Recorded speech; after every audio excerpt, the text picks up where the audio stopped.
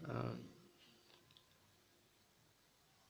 अघिल्लो भिडियोमा हामीले अ, पढेका छौँ फिस माइग्रेसन, त्यसको टाइप्स अफ माइग्रेटरी फिस, र यसमा हामी पढ्छौँ कजेस अफ फिस माइग्रेसन भनेको फिसहरू किन माइग्रेसन गर्छ। त्यसमा हामीले छुट्याएका छ सजिलोको लागि पी, सी र बी। जस्तै हामीलाई सेकेन्ड इयरमा पढ्नुपर्ने सब्जेक्ट छ फिजिक्स, केमिस्ट्री र बायोलोजी। त्यही भएर यसलाई हामी तिन क्याटेगोरीमा गरेको छ, जस्तै कि फिजिकल फ्याक्टर, अर्को चाहिँ केमिकल फ्याक्टर, र अर्को उतापट्टि छ बायोलोजिकल फ्याक्टर। त फर्स्ट नम्बरमा हामी पढ्छौँ physical factor. What is the physical factor behind the causes of fish migration? It includes light intensity, temperature, photo period. Photo means light period भनेको कति समयसम्म लाइट फल हुन्छ, सन, current of water, depthness of water and its pressure, as well as bottom materials affect migrations.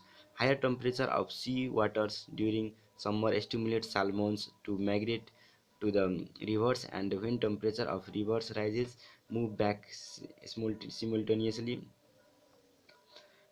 Similarly, intensity and duration of sun also causes migration of many fish species. सजिलो छ, एकदम note जस्तै छ, एकदम सजिलो तरिकाले मैले बुझाइदिएको छु, लेखिदिएको छु। अर्को रहेको छ केमिकल फ्याक्टर, जस्तै पिसी वान फिजिकल, केमिकल र बायोलोजिकल हामी पढ्छौँ। यी सजिलोको लागि गरेका छौँ, एकदमै सजिलो।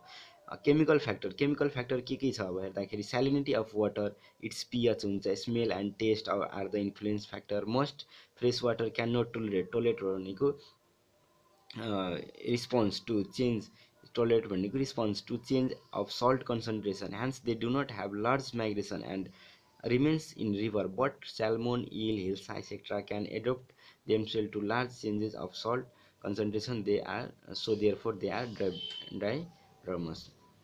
अर्को हाम्रो रहेको छ अर्को छ हाम्रो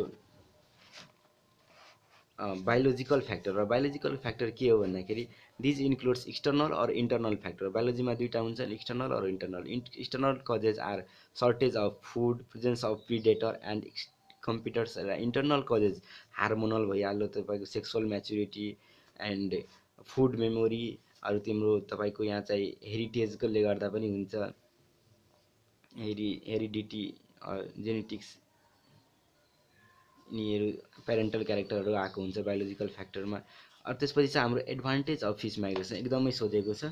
एडभान्टेजहरू के हुन्छ, अब हेर find better climate by एडेप्टिङ cold or dry weather, better ability of food in new places, better adaptability in new places, there will be wide distribution. यो एडभान्टेज के हुन्छ भन्दाखेरि माछाहरूको वाइड डिस्ट्रिब्युसन हुन्छ यो माइग्रेसनले गर्दा। अर्को चाहिँ डिसएडभान्टेज के हुन्छ, what is the disadvantage behind fees migration? Disadvantage of fees migration, chance of loss of life loss गर्न सक्छ due to predator of higher firms. जस्तै कि हाई प्रिडेटर भयो, त्यसपछि अर्थक्वेक आउन सक्छ, बाटोमा सुनामी आउन सक्छ।